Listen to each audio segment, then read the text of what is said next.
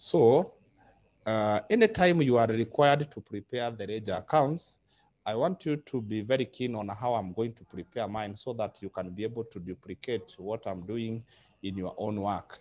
First thing, the ledger accounts, they are supposed to be very neat. You need to prepare them in a very neat way. You avoid a lot of erasing, a lot of cancelling.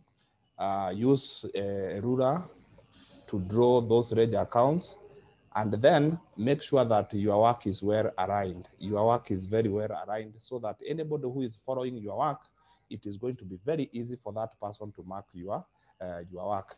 Also, always remember to write the dates. Always remember to write the dates. When maybe a teacher or a lecturer is marking your work, the dates are actually going to assist him or her to mark your work. Because if you tell me this is a transaction of date 6, you have debited this account, I'm actually going to go to the other account and look, I'll find for the same date and see whether you have credited or debited the other account. So always write the date of the transaction. Many of you are just writing the name of the other accounts without actually recording the dates. It becomes very hard to mark that particular. So the moment you have the date, I will actually go back to the question and look at that particular date and read the statement and actually confirm whether the entries were supposed to be entered the way you have entered. So dates are very, very crucial. The other thing, make sure you don't have a lot of cancelling of your work. Make your work to be very tidy always. Use a ruler and always have your work well aligned. And when I'm saying that it is well aligned, when it becomes to arrange accounts, the figures should be on a straight line downwards. Don't have a figure is very far to the left, the other one is at the middle, the other one. Make sure that they are very straight downwards so that even when you are adding, somebody will actually see that this is what you added for you to get this particular figure. So let's go. We are told that Joseph started business on 1st May 2019 with a capital of 200,000 in the bank. So that statement alone, it is requiring ledger accounts to be prepared. So the capital, and that capital is in the bank. So obviously we shall have to open an account for capital. We shall have the capital account.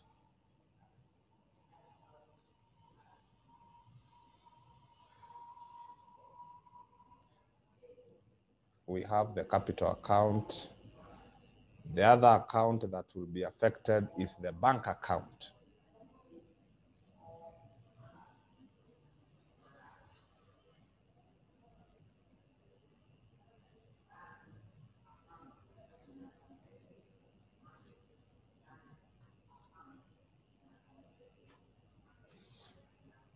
Again, always indicate the debit side and the credit side, and don't interchange. Don't say that this side is the credit and this one is the debit. Always the left-hand side is the debit, the right-hand side is the credit. So in that particular transaction, capital is always credited. Whenever capital is being introduced to the business, capital is always going to be credited. So just come here and you say, this is on May 1st. This capital is in the bank. And the capital is actually 200,000. So it must be credited. It must be. May I ask a question? Yes, ask. Okay, good. I think that this is where the critical aspect is. Yes. Now I can see it's depositing by check. So regardless of whether it is cash or not, the capital is always credited. Capital is always credited. Okay. When it is being introduced, it is credited. Either it is in bank, you write here bank. If it is in cash, you write here cash. But the account is credited. Okay. Okay, thank you. And then, because this capital is in the bank and the bank is an asset, we come here and we write the same date, May 1st. The bank is receiving money and that money is coming as capital of 200,000. So bank, remember, is an asset. So anytime it is increasing or it is receiving money, it is always debited. And again here, because I saw some of you doing that mistake, If it is in the bank, you cannot write here the same bank, the word bank. So you write here the name of the other account that is affected by the same transaction.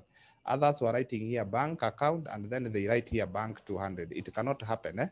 So if I'm marking your work, you have said that there is bank capital, money is coming in as capital. I will just go and find out where is the other May 1, and I must get this in the capital account because you have written here the other account is capital. So I will just proceed to the capital account and find out whether in May 1 it has been credited by bank, because bank was debited by capital. And for us to have a double entry, then capital must be credited. We cannot have a debit here and a debit on the capital. If bank has been debited, obviously capital is supposed to be credited. So I just find the date here and I confirm whether you have written bank, which is the name of the other account. Mwalimu, can I ask a question? Yes, ask. Suppose the capital is coming from the personal savings. How do you deal with that, especially on the two accounts? Okay. Capital will always come into the business in two ways. Either it is coming in form of cash or in form of bank. So if it is personal savings, then the proprietor will either deposit that money in the bank account, that is where we shall have the bank account, or those personal savings are going to be brought into the business in form of cash itself. You put that money in the cash box of the business, and therefore we shall have the cash account. So even if it is personal saving, that money is either deposited in the bank, so we shall have the bank account, or that money will be in form of cash in the business, so we shall have the cash account. Have I answered your question? Yes, thank you. Okay.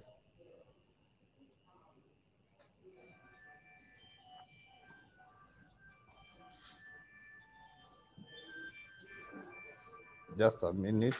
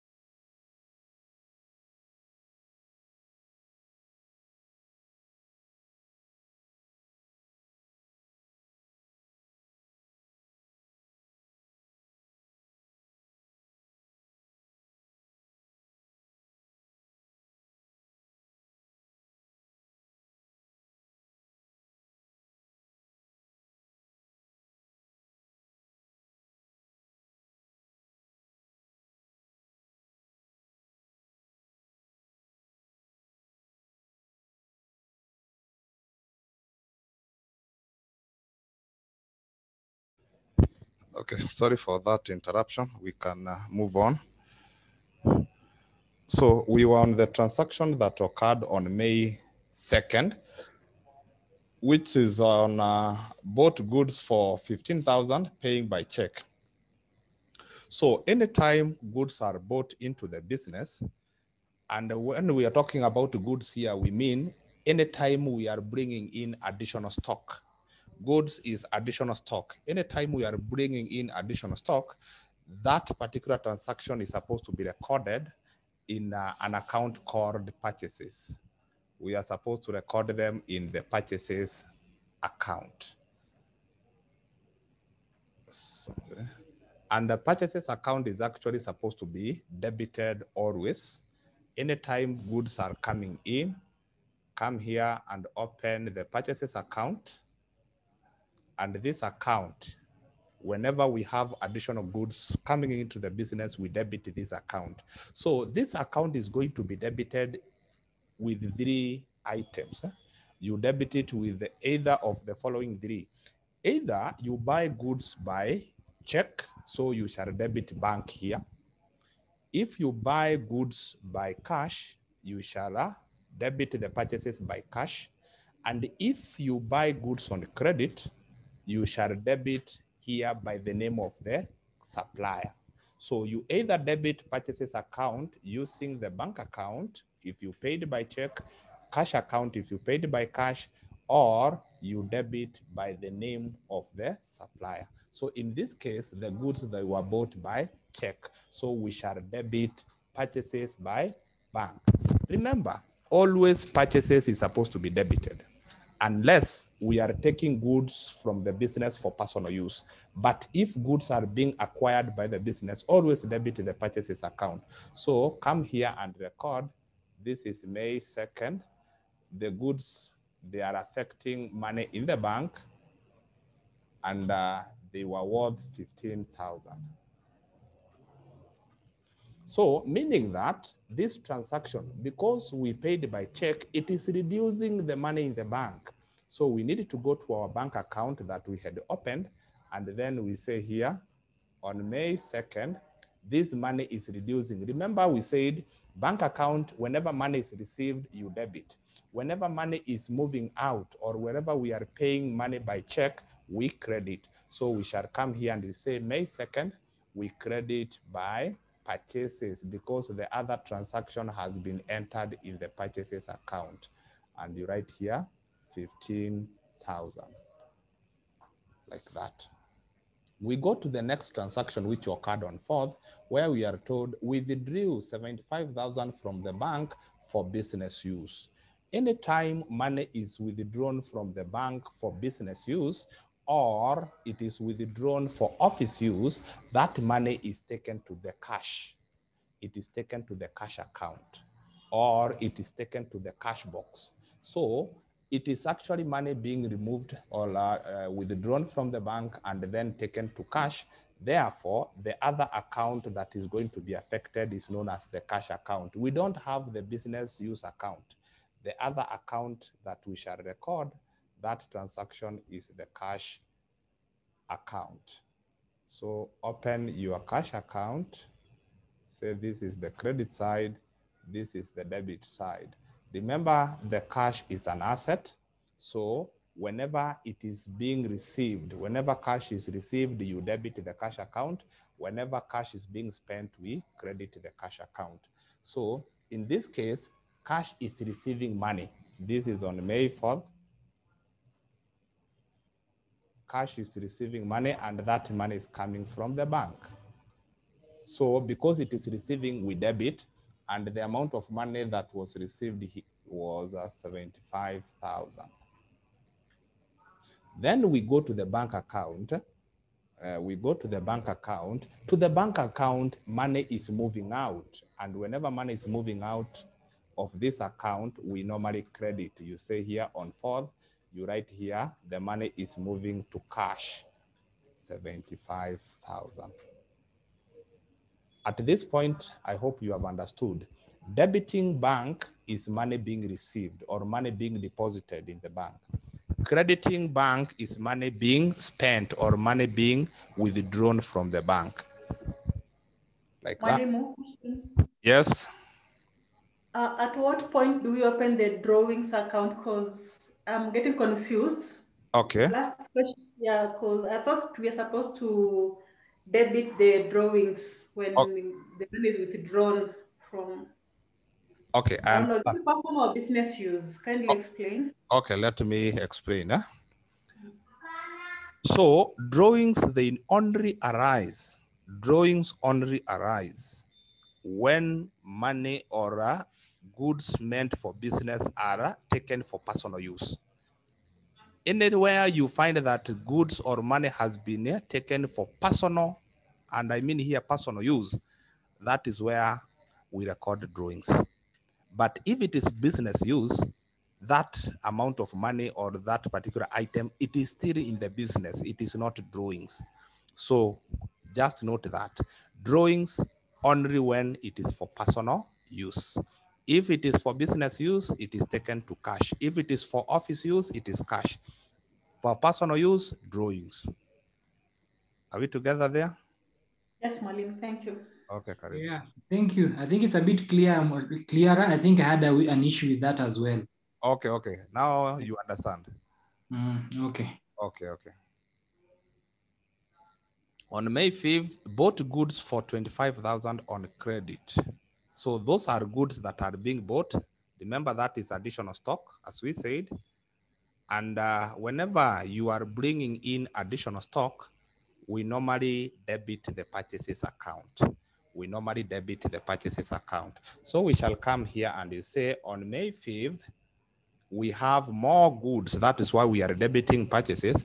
And this time, these goods have been acquired on credit. So no cash has been spent, no money in the bank has been spent, but we have created a liability. We have created a debt of 25,000 to Juma. So we normally write the name of the supplier, Juma, 25,000.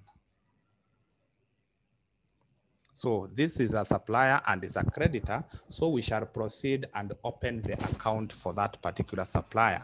So we shall come here and open Juma account so that we can be able to monitor that particular liability. So we have the credit, we have the debit. Juma, remember, is a liability. And whenever liabilities are being created, whenever we create a liability, we normally credit that liability. We normally credit that liability. And in this case, we shall come here and you say on the credit side, May 5th, we created a liability as a result of purchases that we made from this particular person, and they were worth 25,000 shillings. Like that. Then on May 6th, sold goods worth 10,000 on credit to Samar. So at this point, I also want to add something here. When goods are being acquired, they are debited in the purchases account. When the same goods are being sold to customers, they are normally credited in sales account. So anytime we sell goods, we should open sales account. Anytime goods are sold, we should come here and open the sales account. And then this account is the opposite of purchases. When we debit purchases always, sales account is always credited. So we shall come here and you say, on May 6th, these goods, remember you can sell goods in 3 ways. You can sell goods and receive a check. You can sell goods and receive money by cash, or you can sell goods on credit. So on the sales account, either we are going to credit that account by check if goods were sold and money was received in form of a check. We credit the sales by cash if we sold goods on cash basis, or we credit sale by the name of the customer if we sold them on credit. Like in this case, we sold them on credit to a customer known as Samar. So we shall write here the name of the customer, who is Samar, and we say Samar has our money, 10,000. So Samar, we normally refer to him as a debtor. So at this point also, I want you to understand a debtor and a creditor. A debtor will arise as a result of credit sales. Just a minute.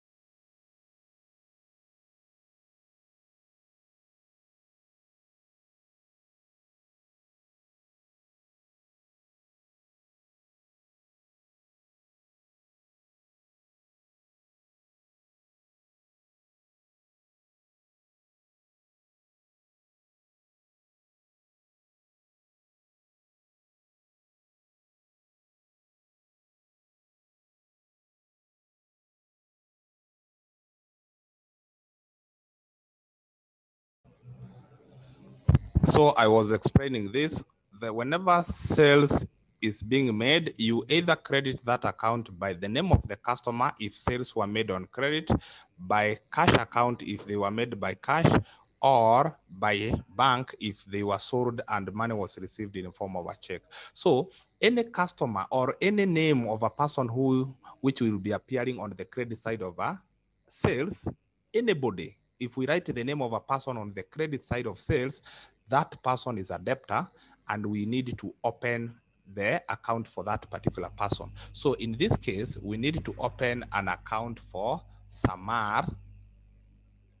We need to open an account for Samar, and Samar, because is a debtor, remember a debtor is a person with our money, and because he has our money, that particular person is an asset to the business.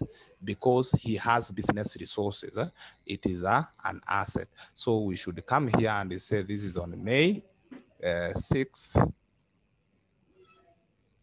We created this particular debtor as a result of sales that was made to him, and it is of 10,000, like that. Then we go to 8th. 8th says that bought furniture for 8,000 by cash. Bought furniture. Remember here, don't mix goods and furnitures, motor vehicles, equipments, and all that. A furniture is not a good. It is not a stock, and therefore it cannot be recorded in the purchases account.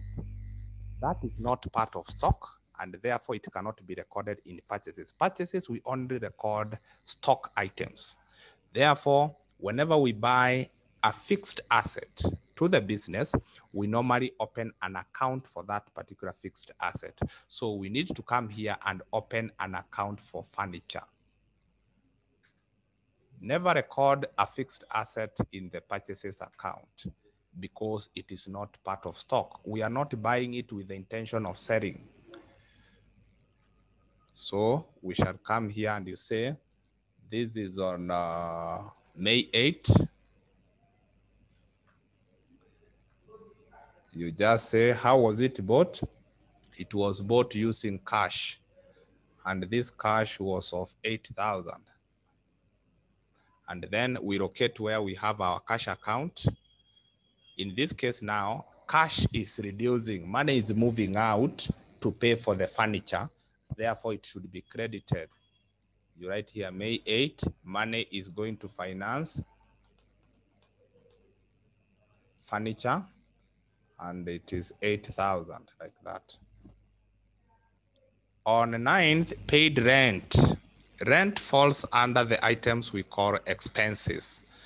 These are expenses, and anytime we pay for expenses, we need to come and have an account for that particular expense. So we need to have an account for rent expense.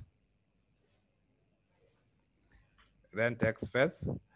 And in this case, this account should be debited. Anytime you pay rent, remember we said this is a temporary asset that you are acquiring for a very short period of time. So you debit this account, and it is actually by cash. You write here on May 9th, we paid this rent by cash, and it is 3,000. So the moment you write cash here, you need to go to your cash account and you find out, are we supposed to debit or credit? We need to credit this account because money is moving out. And then we say it is moving out to pay rent, 3,000. Then on 11th, we paid wages. Wages is another expense to the business. Remember here, you need to understand what is an expense to the business. An expense is any money we spend on other items other than purchases and fixed assets. Any other source of expenditure is an expense, apart from money meant to acquire additional stock, that is purchases, or meant to acquire fixed assets, the vehicles, the furnitures, and all that. All the others are referred as the expenses. So wages is an expense, and we need to have an account for it. We need to come here and open an account for wages.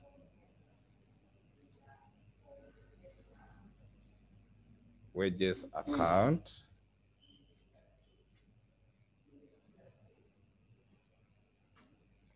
Being an expense, should be debited, and this one was paid by check. So just come here and debit May 11th. It was paid by check, so it is affecting money in the bank, and the wages were 14,000. Meaning that in our bank account, money has reduced by 14,000. So we go to that account, and because it is cash outflow, money moving out, we record it on the credit side. So we say here on 11th, money was spent on wages, 14,000.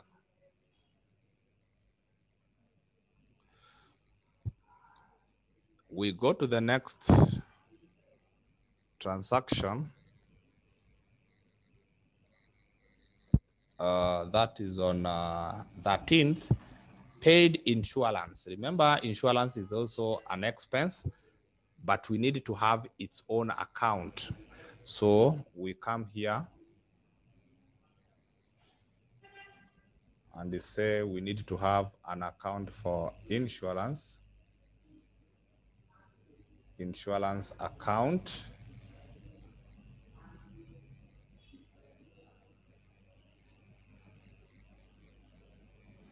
Insurance account, being an expense, should be debited.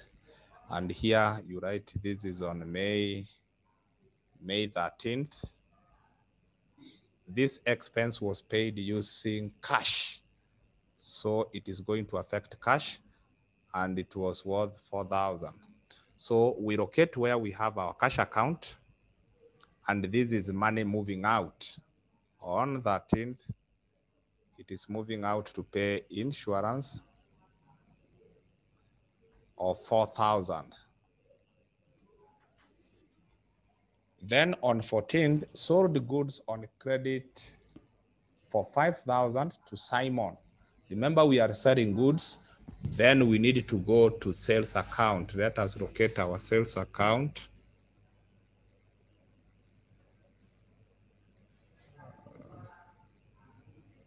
Let us locate our sales account, and we credit. Remember, sales account is always credited. So we shall come here and you say this is on 14th. We sold to a customer known as Simon. So Simon is a debtor, and a debtor of 5,000 shillings, or he has 5,000 worth of resources to the business. And then we go forward and open an account for Simon. We open an account for Simon.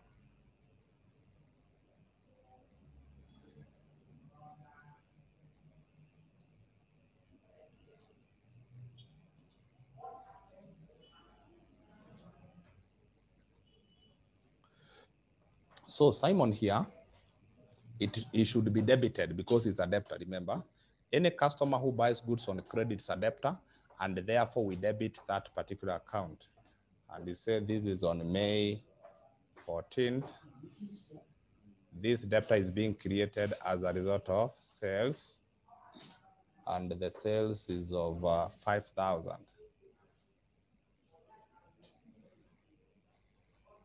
Then on 15th, paid Juma 23,500 by check, clearing his account after receiving a discount of 1,500. If you look at that particular statement and you go backwards on a transaction that occurred on May 5th, we bought goods for 25,000 on credit from Juma. So we owe Juma 25,000. But in this case, we are told that we paid Juma 23,500 and actually we cleared that debt. We cleared that debt. The debt was cleared because we paid 23,500 and we received a discount of 1,500. So 1,500 plus 23,500 is giving us 25,000. So this is how we are supposed to record that transaction. We need to locate the account for Juma. We need to find Juma. Actually is here. Remember, whenever we credit the name of a person, we credit an account of a person. In this case, we have credited Juma. This simply means that it is a debt.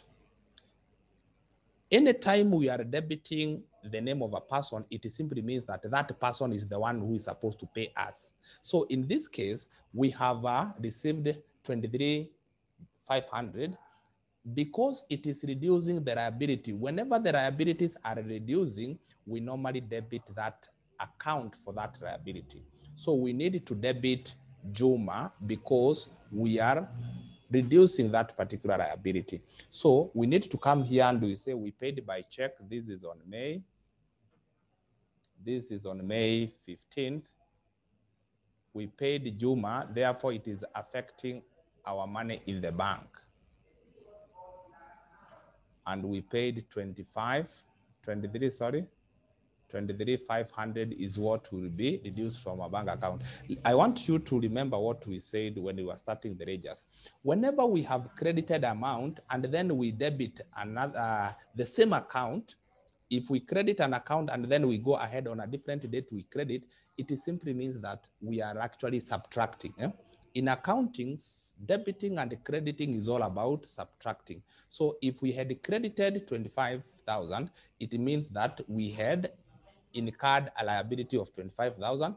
So if we pay, we are supposed to subtract that debt or liability. That's why we are debiting.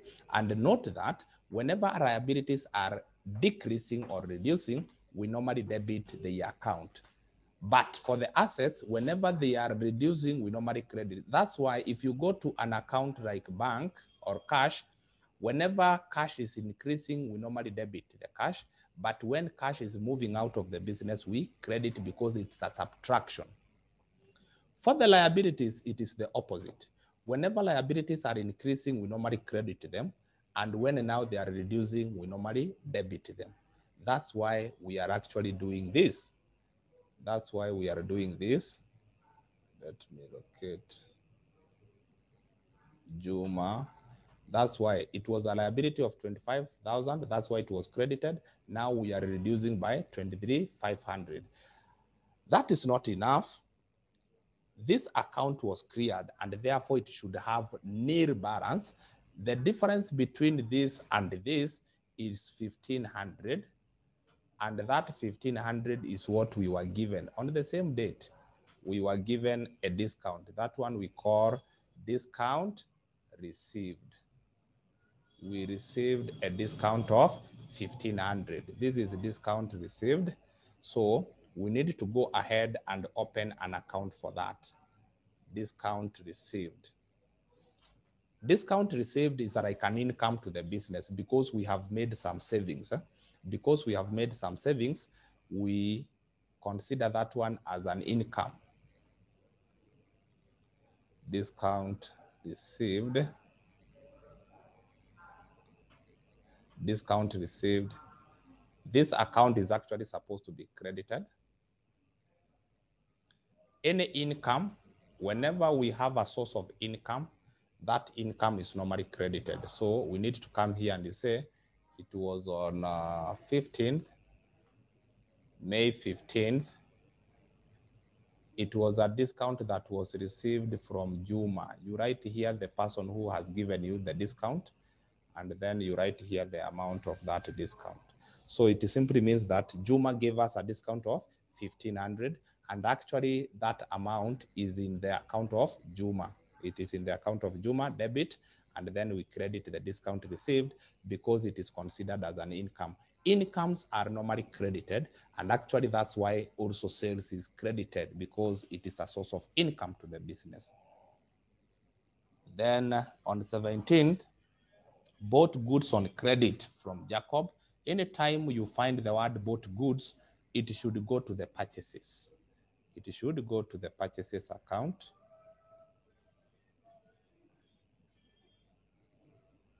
So let me locate my purchases account. It is here. We say this is on 17th.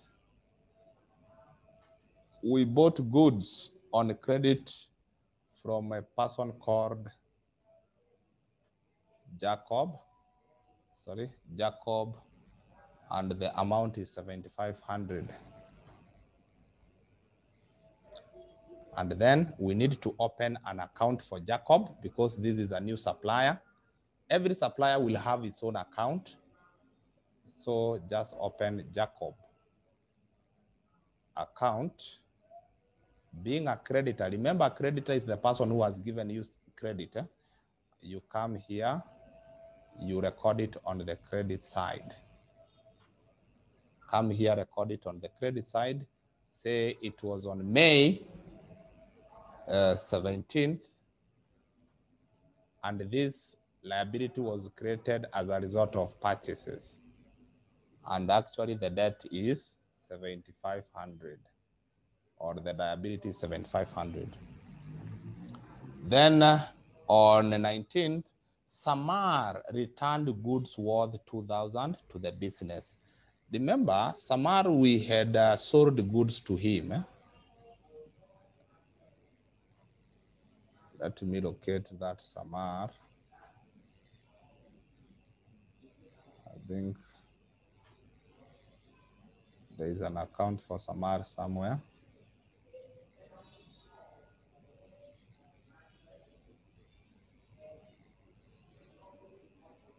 It is here.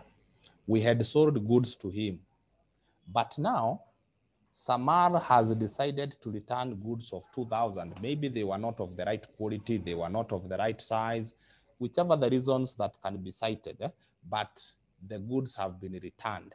Once Samar has returned the goods, he is actually reducing this debt because we cannot go ahead and charge Samar the goods that he has returned back to the business. So this debt is actually reducing, or this debtor is reducing his balance, and therefore we minus by crediting this account.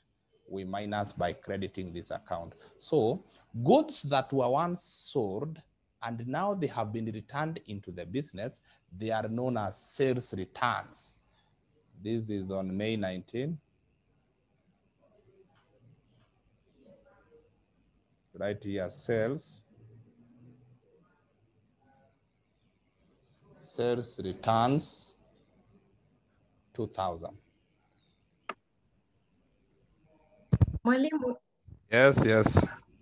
sorry, I think my network connection had an issue. I missed out on the point where you said Yes. that the goods that are returned, once goods are returned, Yes. how do we treat that? Kindly, if you can repeat. So once goods have been returned, they are supposed to be entered in an account called sales returns. They are supposed to be recorded in an account called sales returns. So because the debtor was initially debited when goods were sold to him, when that particular customer returns the good, you minus the debt by crediting that particular customer. In this case, we sold goods to Samar, 10,000. He has decided to return goods of 2,000. So we record them in an account called sales returns, and sales returns are also known as return inwards. So we shall create an account for that. We have an account where goods that are returned by the customers are recorded, and that account is known as sales returns. So we shall reduce by 2,000, and we will say that this amount is going to be taken to the sales returns, and therefore we open sales returns account.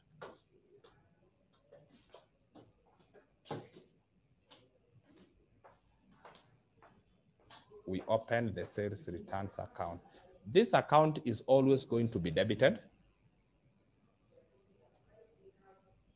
This account is always going to be debited, and you debit using the name of the customer who has returned those goods. So here, we shall come here and you say this is on May 19.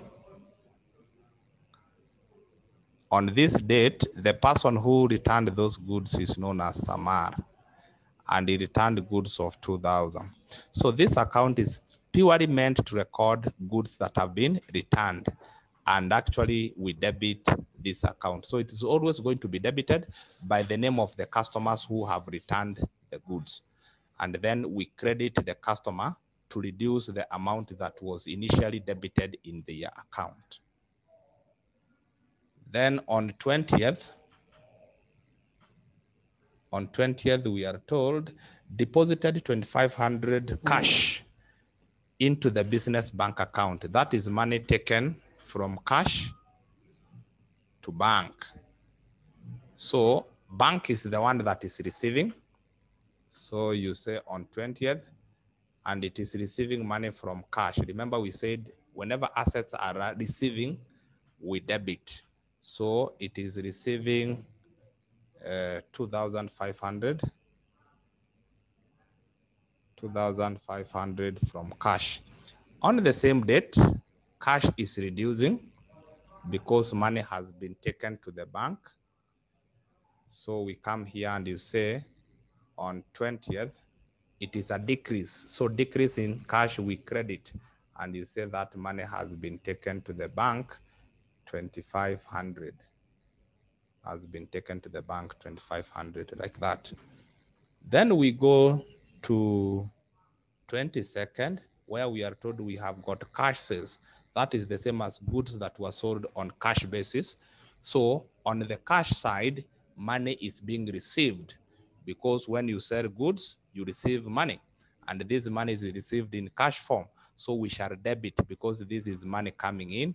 We write here on 22nd, money is coming from sales of 10,000.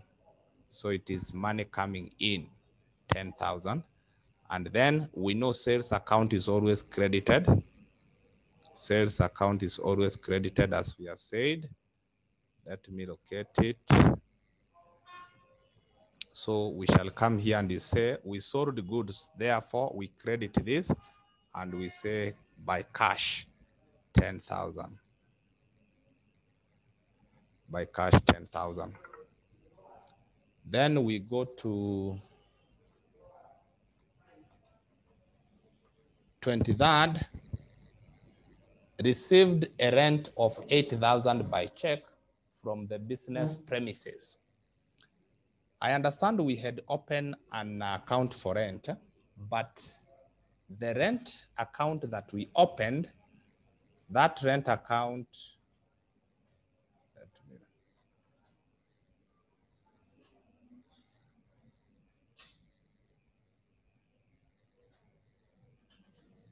this rent that we opened here, this rent account was for an expense. But the business has got some investment somewhere or some building somewhere where rent is actually being received from. We cannot mix the two. We cannot mix the two. So this account, this first account is rent expense. Then we need to open another account and we call it rent income. Rent income account or rent receivable account. The two are different. Rent paid and rent received, they are not the same. You record them in different account. And I remember, as I told you, any source of income to the business, it is normally credited.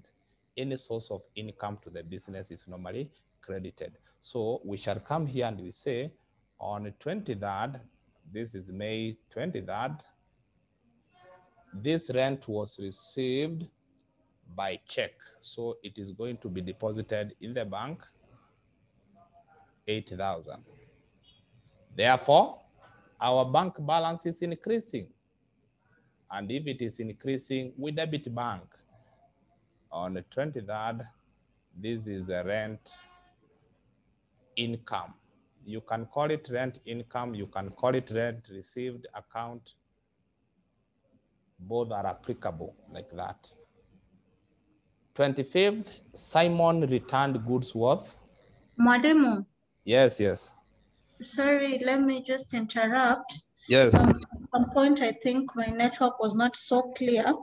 Yes. On the transaction of May 22nd, Yes. cash sales of Kenya shillings 10,000. Yes. We credit the cash. No. Mm-hmm. When we credit cash, we mean that money is moving out. Okay. We cannot credit. In this case, we sold goods and we received cash. Okay. Yes. Cash is going to be debited because it is money received. And Okay. we credit sales. Asante. Okay.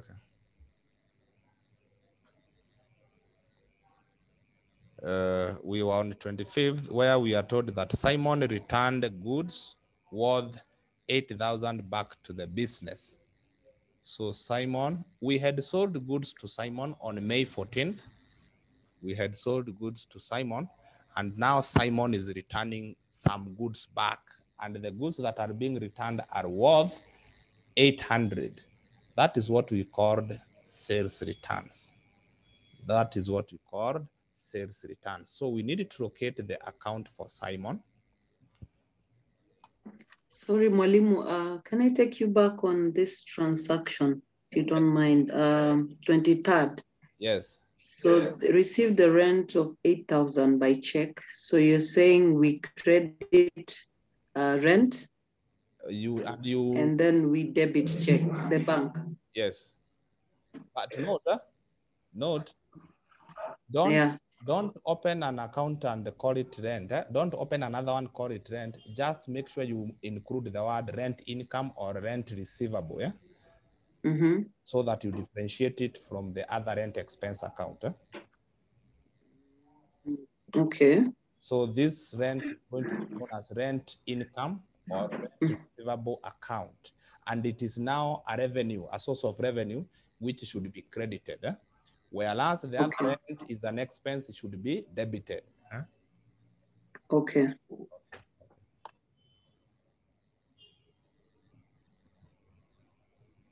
Okay. So there are two rent accounts. Yes. We have got rent expense account, which is always debited, and we have got rent income or rent receivable, which is always credited. Both are not the same. They are not the same. You cannot record those figures in the same account. You treat them differently. Okay?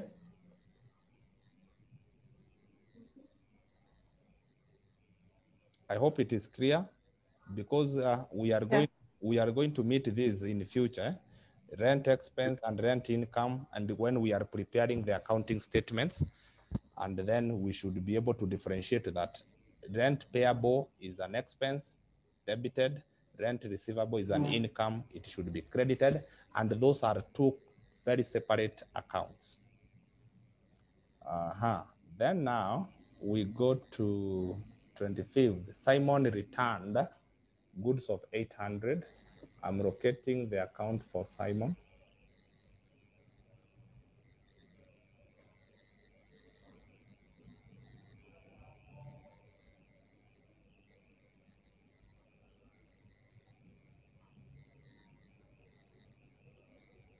It is here. We had sold goods to him on 14th.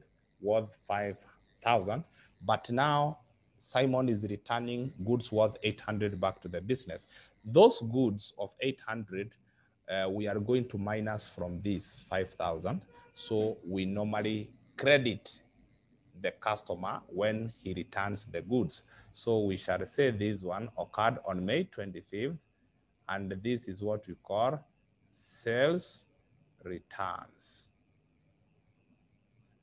of 800. So they are reducing this. Remember, whenever we have got a figure on debit and the other one on credit, we are subtracting them. So we are subtracting 800 from 5,000. And then we take this to the sales returns account. There is an account we said is maintained for recording goods that are returned back to the business. It is here, sales returns. So we say here on 25th, another customer has returned, and this one is Simon, who has returned goods worth 800, like that. Then we go to 26th. 26th, paid electricity. That is an expense. That is an expense directory. We open that account.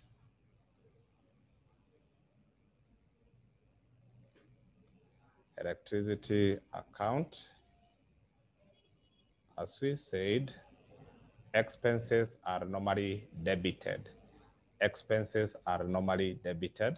So we shall come here and debit this by cash because it was paid by cash. So we come here and say May 26th. This one was paid by cash and it was 900 shillings. Then on 27, goods worth 1,000 were returned to Jacob. So if you can locate the account for Jacob. Mwalimu, are we going to credit cash on the electricity? Okay, actually, I was almost forgetting. Thank you for reminding. Yes, cash is supposed to be credited. That is on 26th. And you say you credit because it is reducing the cash. So it is reducing to pay electricity of 900. Yes, thank you. That one was a brand. Then we go on the 27th, we returned goods to Jacob. So if we are returning goods to Jacob, then we must have purchased from him.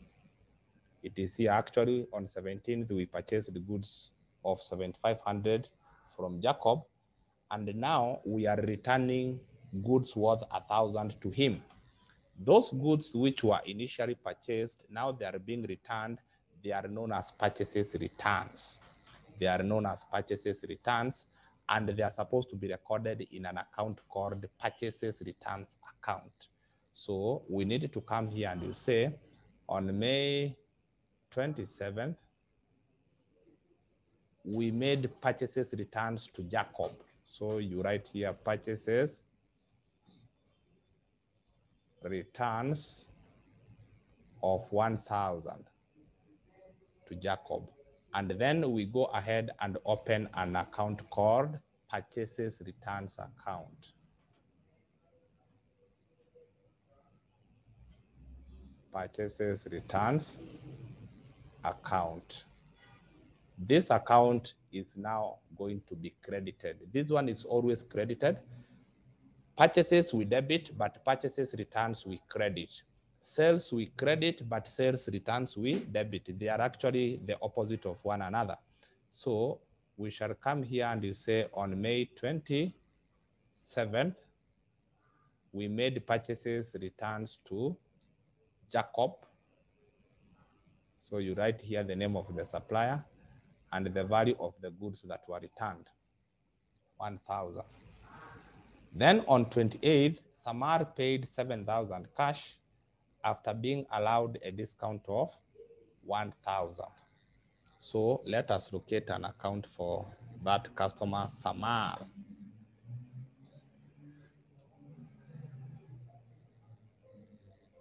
There is a customer by the name Samar.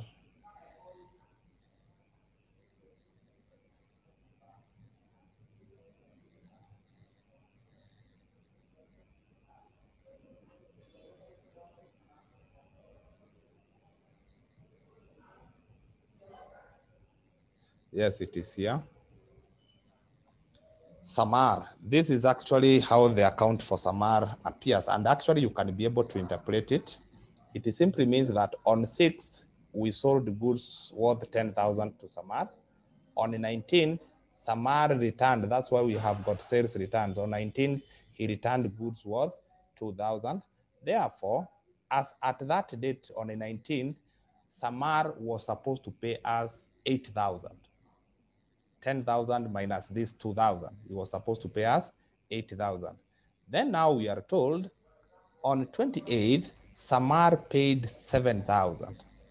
Samar paid 7,000 and he was given a discount by the business of 1,000.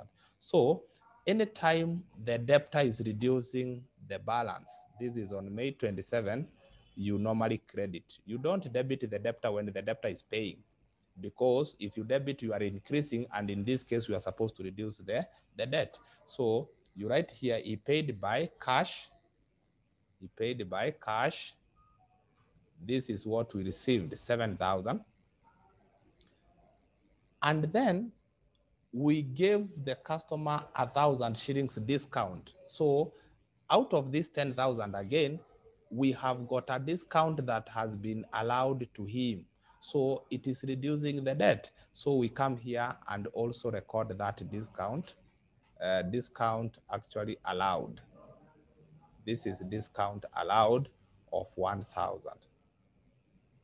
Discount allowed of 1,000. So on the credit side of the debtor, we normally record the decrease, the reason as to why the debt is decreasing. The reason as to why the debt is decreasing, like that. It is decreasing as a result of returns, decreasing as a result of the cash payment, decreasing as a result of the discount that we allowed. And actually, if you can look at it, this account has been settled. Malim, that date. Yes. Is it May 27th or 20? The transaction is on May 28th. Okay. Okay, yes, I've seen. So Mwalimu, if discount is allowed, I thought then for this person, it's like he has his money back. So why are we crediting and not? I'm just trying to understand. I thought it would be one would be on the credit and the other one on the debit.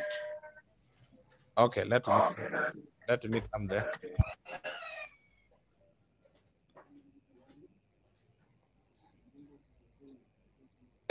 Just ask the question, please, again, so that I can be able to answer it. Just clarify on the discounts for Samar that was allowed. I don't know why I thought one would be on the credit and the other one on the debit, but I can see all the transactions are in the same place. Okay, we shall record the debit. We must put them on the debit. Like in this case, first of all, see there was cash that was received, 7,000. We need to go to cash and debit cash account by 7,000. And then we need to open an account called discount allowed account, and then we debit that account again by 1,000. Actually, this is the reason. Once the customer has received goods of a certain value, in this case 10,000, if we allow that particular customer a discount, it simply means that the debt the customer had is going to be reduced. The debt the customer has is going to be reduced by that value of the discount. And that's why we are actually crediting the customer, because 10,000 is being reduced by 1,000, which is actually the discount. I don't know whether I'm able to answer that question. Mwalimu Besi, another one then. You had earlier said discount received is credited. Yes. And discount allowed is debited or what? Yes, no. Debited. Let us actually record them in the other account so that we can complete the double, so that you can see. Please. Let us go to the cash account. Cash account will be debited because that is money coming in, because the debtor is paying. On 28th, we write here it is coming from Samar. And what we received is only 7,000. Then we shall have to create an account called discount allowed.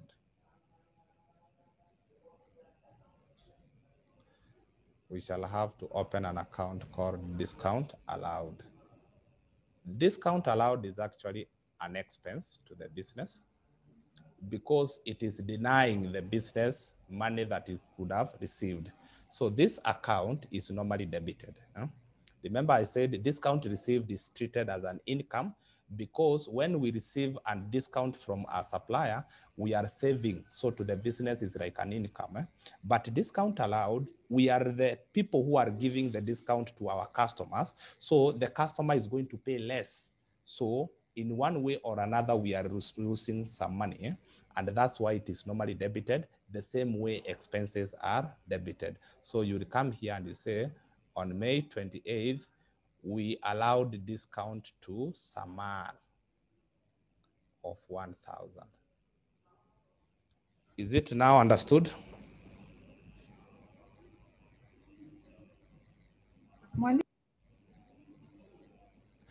Yes. Kidogo kidogo. Yes, hivyo ndivyo inafaa kuwa, kidogo kidogo. The customer we credit the customer because it is reducing the debt. Then we debit the discount allowed because it is an expense. It is denying the business an income. Mwalimu, Yes. I might have gone ahead, but I remember you told us the discount accounts are not balanced, right? In the cash book, Yes. In the cash book, they are not balanced, but here in the ledger accounts, they are balanced. Okay, now my question is, if they're balanced in the ledger account, yes. Remember we are supposed to be recording the double entry. Yes. So in this case, the double entry has applied on the Samal. Yes, on Samal and on cash. You know, we have got 3 accounts that have been affected here. Yes. We have the account for Samal, we have the account for discount allowed, and we have the account for cash. So for cash, we only record what we received, which is 7,000. The 1,000 was never received. It was actually allowed. A discount was allowed to that customer, so the customer will never pay us that money. So that money is normally considered discount allowed and it should be debited to the discount allowed account. Okay, so. Okay. Mwalimu, what you're saying, yes, anytime we have a discount given or discount received or allowed, yes, we need to have 3 accounts. Yes, whenever there is a not necessarily. If the statement says that money has been received at the same time discount was allowed, we must have 3 accounts. And obviously, there's no way a person can get a discount if that person has not paid. The person must pay. Remember, in accounting, we only talk about what we call the cash discounts. And the cash discounts, they normally arise when the customer has paid on time. When the customer has paid on time. So he must pay on time for that particular customer to receive the discount. So in like every kind of a situation, you'll find that 3 accounts are going to be involved. 3 accounts are going to be involved. 1 is the account of the debtor, 2 is either cash or bank, then 3 is the discount allowed. Understood? Okay.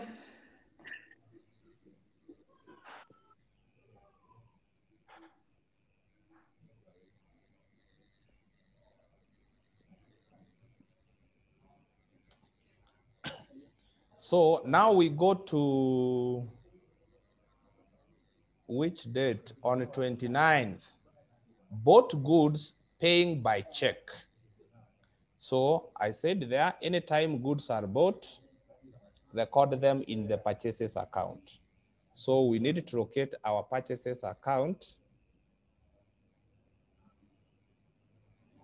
We need to locate our purchases account. Yes, it is here. And this account will be debited by the goods that have been bought. Bought goods paying by check. This is on 29. You come here and you just write bank. And the amount is 2,500. Then we go to bank account because the money in the bank has been used to finance the purchases. So it is reducing. We come here. This is on 29th. And it is reducing as a result of the purchases of 2,500 that were made. Then lastly, bought an equipment. Equipment is not goods, so it cannot be recorded in purchases. It can only be recorded in equipment account. So that is an fixed asset.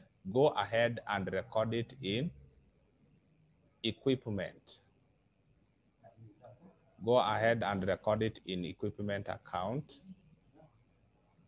And because it is an asset, whenever an asset is being acquired, whenever an asset is coming into the business, we normally debit that asset account. So we will come here and say this is on May 30th. This has been financed by check, so it is affecting bank balance,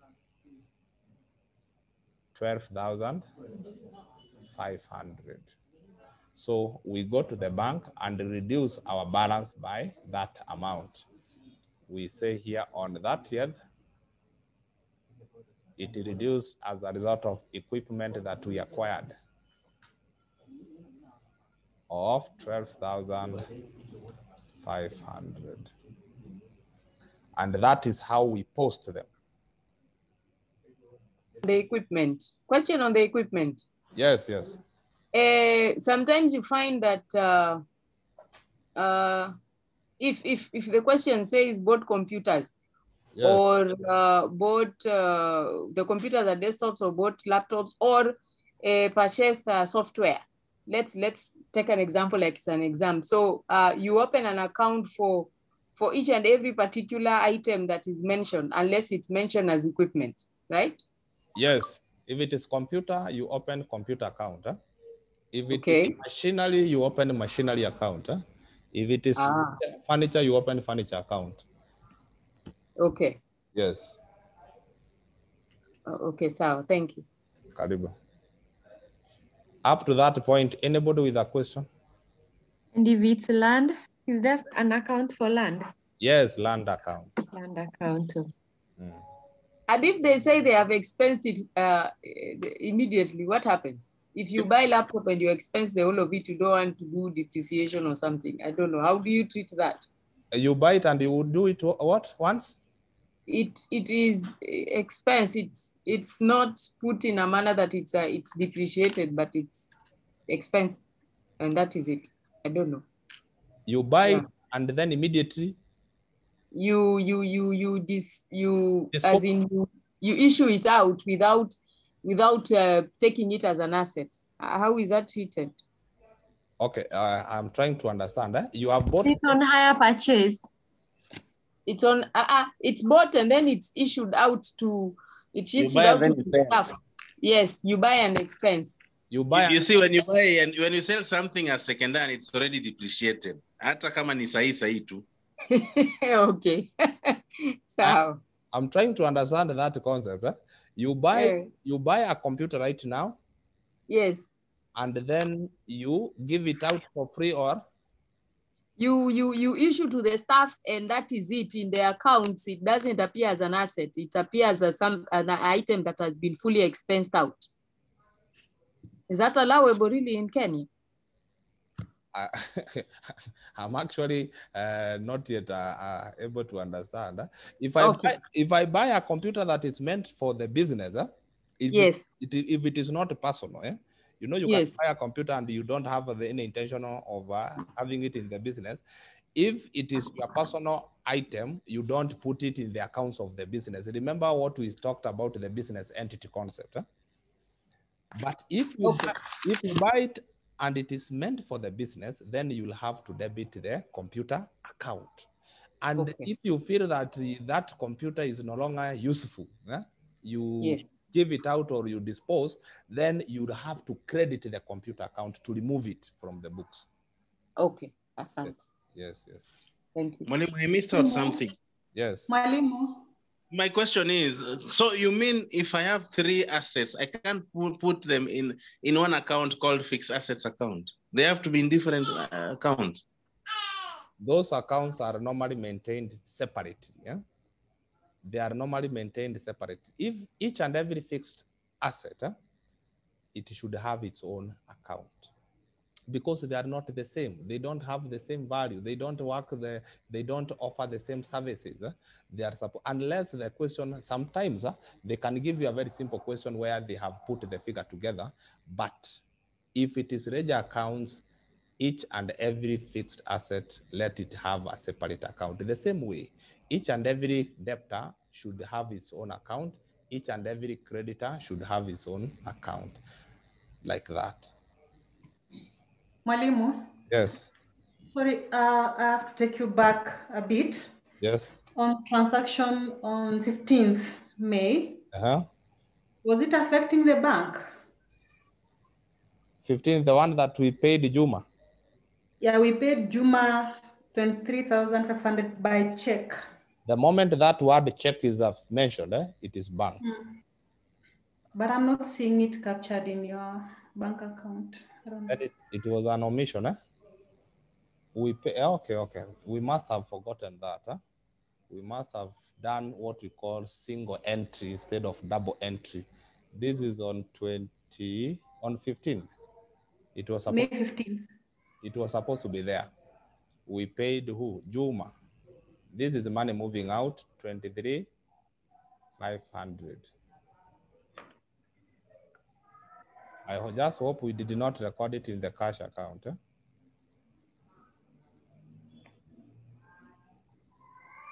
Actually, we already recorded in the Juma account, but we forgot to record it in the bank account.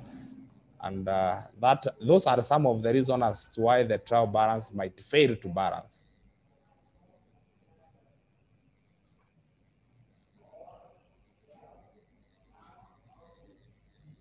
So, yes, actually it was recorded here. We were supposed to credit bank by 23,500, but we didn't. Hadi hapo kuna swali? Are you able now to prepare the ledger accounts? I have a question, Mwalimu. Yes. Related to the computer. I don't know whether we can get a question stating that maybe a computer was bought, yes, but not for business use, for personal use. So in such a case, would we leave out that entry in totality, or would we now create a ledger for it? Is it a ledger? Would we create an account for it? Yes. We indicate it's a computer account. Yes. We debit it. Okay, I've understood your question. Let me respond. Okay. Okay. One, if it is a computer that was bought for personal use, it cannot be recorded in the books of the business. Anything that we open the ledger here, it is actually an item that is in the business. So if the owner decides to go and buy a computer for his own use, then that one is not a business transaction. But now the problem can be if he has bought that computer using the business resources. He has used maybe the business cash or the business money in the bank to finance that.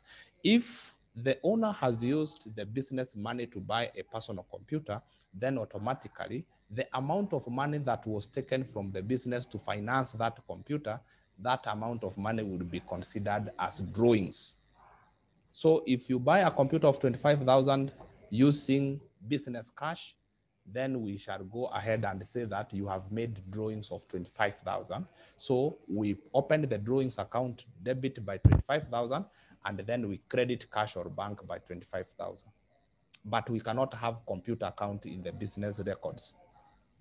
So Mwalimu, here it's just about the wordings. You just have to read it, read it and carefully and look at the wordings. The wordings are the ones directing you to which ledger account is affected for you to be able to do the double entry. Exactly. Okay. So the drawings, Mwalimu, yes, are debited because drawings are an expense. Let me not say that it's an expense because we shall move ahead and find a place where we are going to record them. Drawings, they are normally debited because more or less the same, they are expenses because the resources of the business are being taken out. The resources, the same way we use the business resources to pay for the expenses, to pay for the expenses. But now here we have financed something that is personal using the business resources. So it is money moving out, but it is moving out for something that is not related to business. And that's why we normally credit that. Later on, when we shall be preparing a statement we call the balance sheet or the statement of financial position, we shall have to reduce capital by that amount. Okay. In the ledger accounts, we debit the drawings account, but when we shall be preparing the end of year accounting statements, we shall reduce capital by the drawings amount because actually the capital has gone out of the business. Okay, thank you. Okay.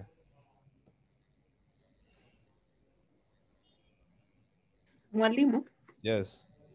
On 15th, the transaction done on 15th, does it also affect 3 accounts? That is Juma account, bank account, and discount received account.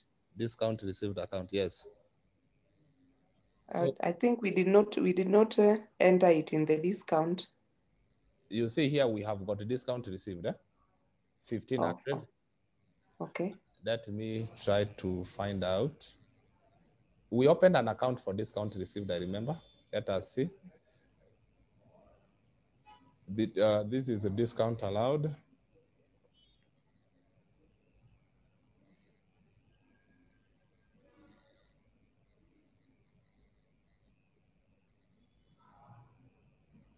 It is here, discount received on 15th.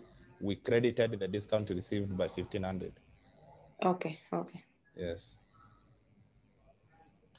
So note this, discount received is an income, so we credit that account. Incomes or the accounts that normally bring in resources, they are normally credited, and discount allowed is debited because it's an expense. This is an income because we have received or it has reduced our expense, and the other one, it has actually denied an income to us. That is the discount allowed. So always discount received is credited, always discount allowed is debited. Always purchases is debited, always credit is sales is credited. Purchases returns, remember purchases is debited, but purchases returns is credited. Sales is credited, sales returns is debited. So at this point, I want you to have those things at your fingertips. Increase in assets, you debit them. When assets are being acquired in the business, when they are coming into the business, you debit them. When assets are moving out of the business, you credit the account of those assets. The same case to liability, or the opposite happens to liabilities. When liabilities are created, you credit the liabilities account. And when the liabilities are being paid, they are being reduced, you debit the accounts. Like that, like that.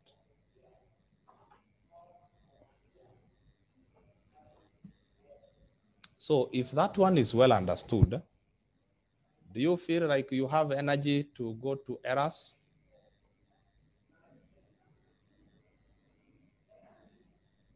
Yes.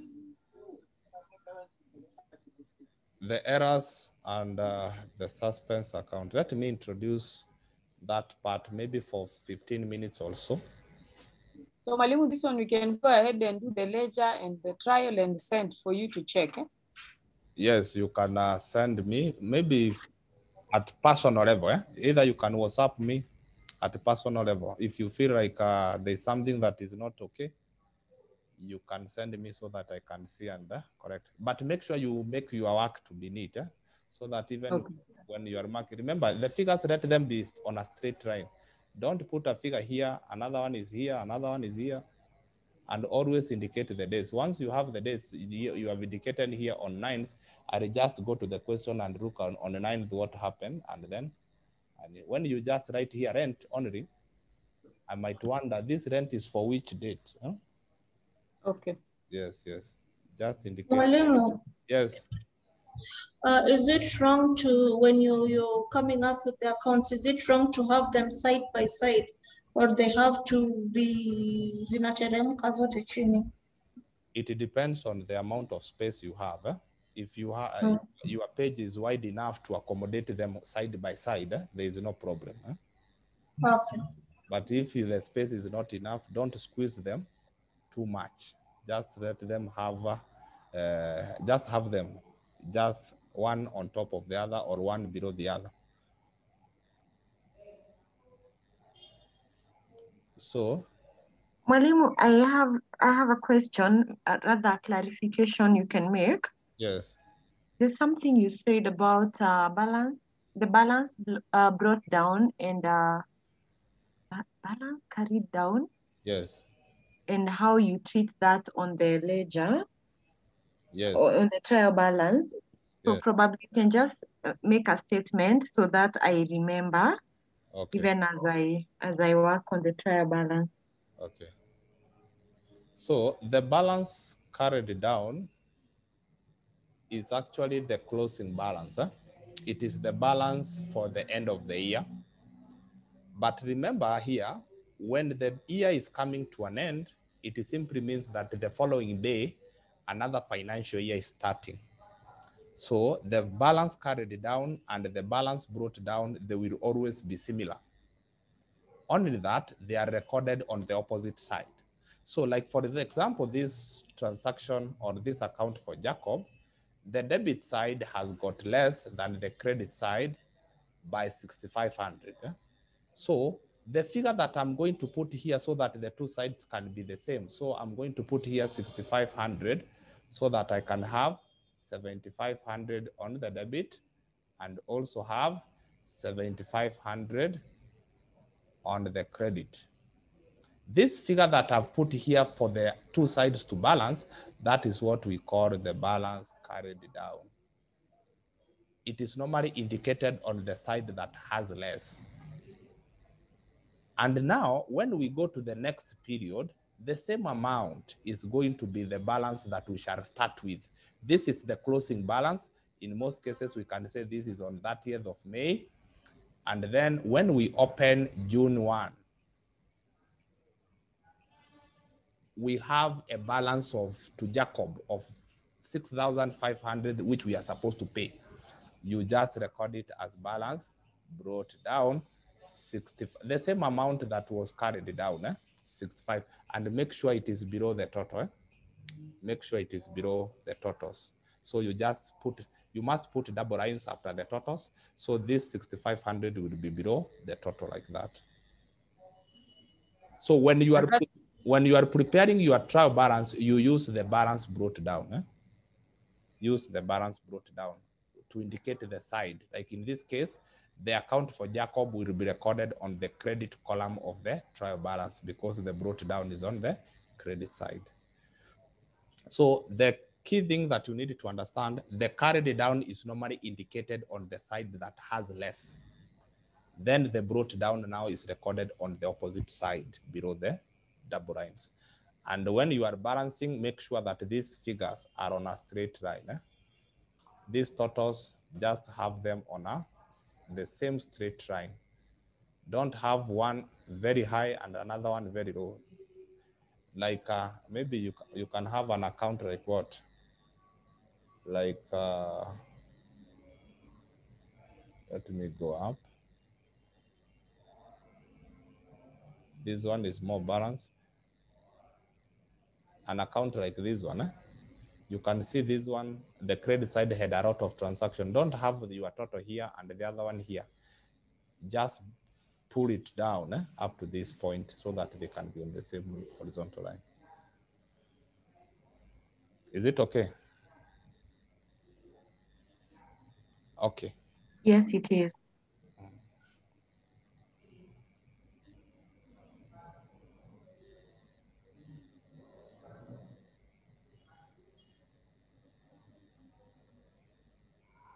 Mwalimu. Yes. I don't know, I've been out of network a few minutes ago, but I just wanted to understand in the trial balance, can you mention something about recording the discount received and discount allowed? What did you say about that? In the trial balance, yes, yes. The balances will tell you where they will be. Obviously, you will balance them the normal way, like any other account, the carried down and the brought down. But it is obvious the discount allowed, because it's an expense, it is going to be on the debit side.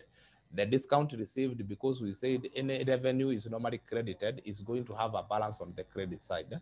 But how to go about it is the same way. The same way you retreat maybe the purchases, should have the side that has more and the side that has less. On the side that has less, you indicate balance carried down, and then the balance brought down will go on the opposite side, and then you use your brought down. But obviously, the discount allowed will have a debit balance brought down. And then discount received will have a credit balance carried down. And actually, at this point, you need to be aware that the assets, because when they increase, they are debited, always the assets are going to have a debit balance. Assets are going to have a debit balance because they are debited whenever they are increasing. The same case, liabilities, because when they are increasing, they are normally credited, you will find that the accounts of the liabilities are going to have a credit balance. They are going to have a credit balance brought down, and in the trial balance, those balances are going to be on the credit column. Similarly, the sales and purchases. Sales is normally credited, so it is going to have a credit balance and recorded on the credit column. Purchases, because it's always debited, is going to have a debit balance and debited in the trial balance.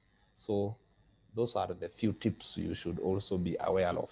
Any account that is normally debited when it is increasing, or an account that is always debited, will always have a debit balance brought down. Any account that is always credited when it is increasing, then it will have a credit balance brought down at the end of the day. Is it okay?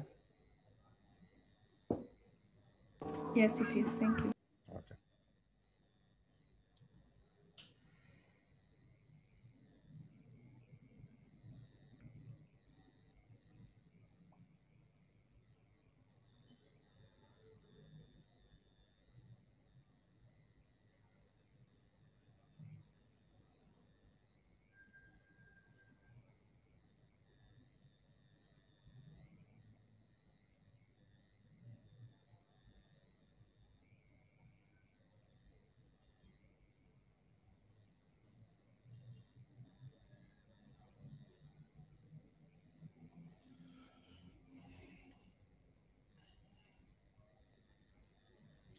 So accounting errors and the suspense account. So as we all know, if the ledger accounts have been correctly been prepared, if we prepare them in a very perfect way, we make sure that all the entries have been recorded in the ledger accounts where they belong, and also they have been recorded on the correct side. If that account was supposed to be credited, you have credited, and you have credited with the right amount. You have debited the other one with the right amount. You have balanced the ledger accounts correctly. Then obviously, when you go to the trial balance, your trial balance should balance. And when we say here should balance, we simply mean that the totals of the debit and the totals of the credit columns, they will have the same figure. And actually, as a student, you will walk out celebrating that your account has actually balanced. And the assumption is that everything has been done the correct way, which is also good, So The trial balance, as we are preparing it, among other uses it has, one of the key role it plays is to identify whether we made any error in posting and recording our transaction in ledger accounts. It is going to give us an indicator. It is going to act as an indicator whether everything has been recorded correctly, because it will balance. And if it balances, then it is an indication that you must have done a good work. And if it fails to balance, automatically it is going to alert you that you have committed some mistakes. And these mistakes are what we are calling the accounting errors. So,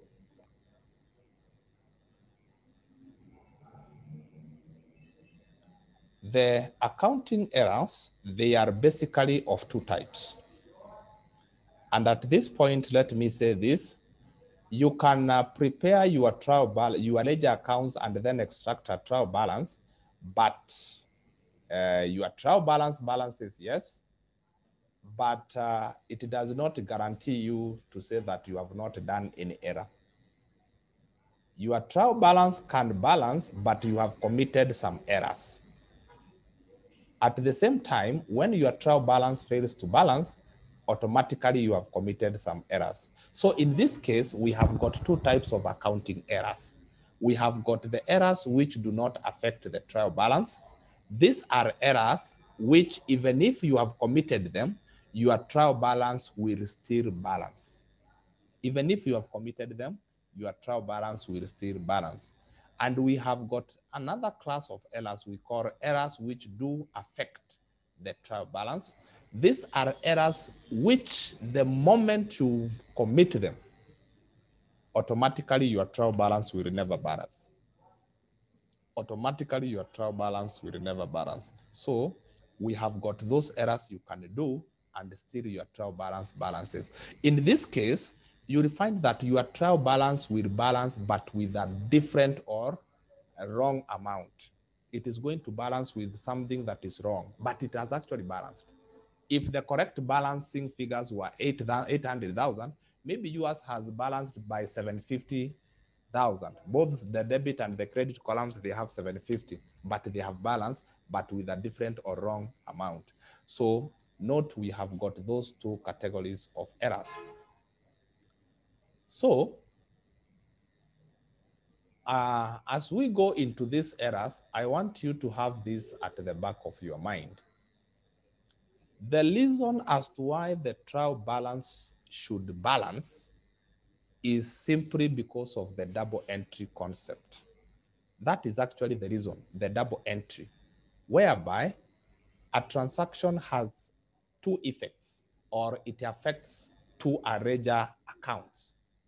And as it affects the two ledger accounts, one of those accounts should be debited and the other one should be credited using the same amount, using exactly the same amount. That is to say, if I've debited an account by 10,000, there is another account I'm going to credit by 10,000.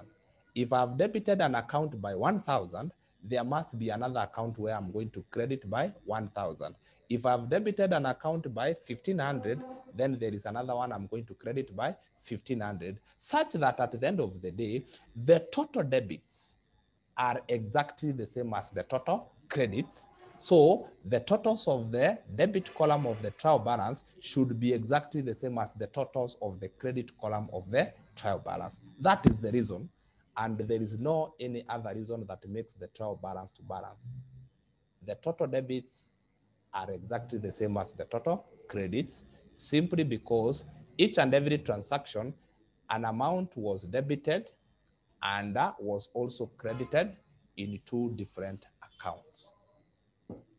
That is the underlying reason as to why it balances. So as we go ahead and discuss the errors which are not affecting the totals of the trial balance, the reason as to why the trial balance will go ahead and balance even if you have done some errors, it is simply because the mistake that you did on the debit side is exactly the same mistake that you did on the credit side. So it's like those mistakes, they were canceling out each other. You make a mistake on the debit, you make the same mistake on the credit. So the two mistakes, like they are canceling each other.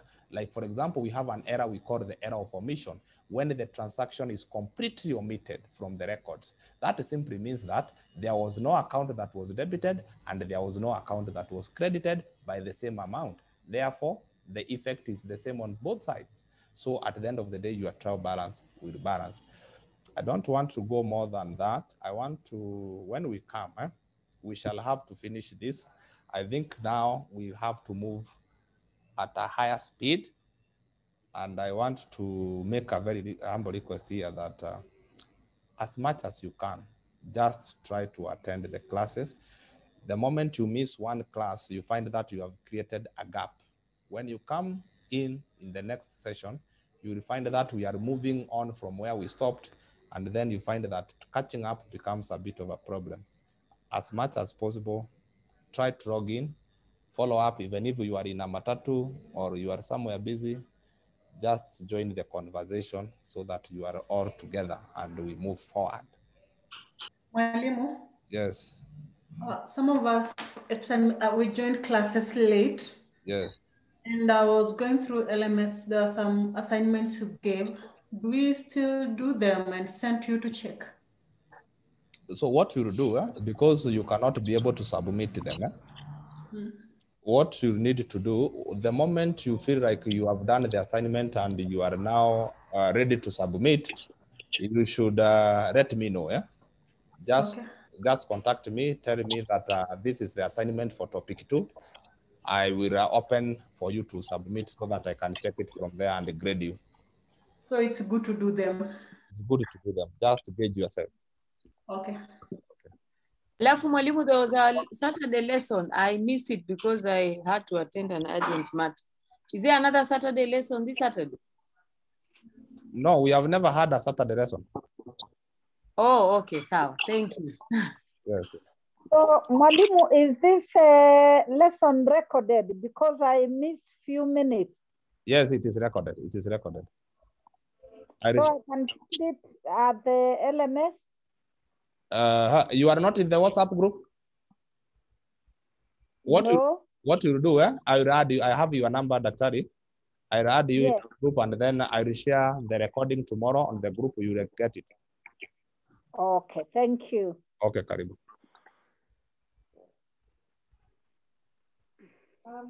So I want to end the class at that point unless somebody has a question. Thank you, Mwalimu, for your time. It's been worthwhile. Thank you. Okay. Thank you. Thank you. Karibu sana. Thank you. Asante sana. Bye bye, Mwalimu. Okay, so you have a blessed evening and a very productive week. Bye. We need it. Thank you. You too.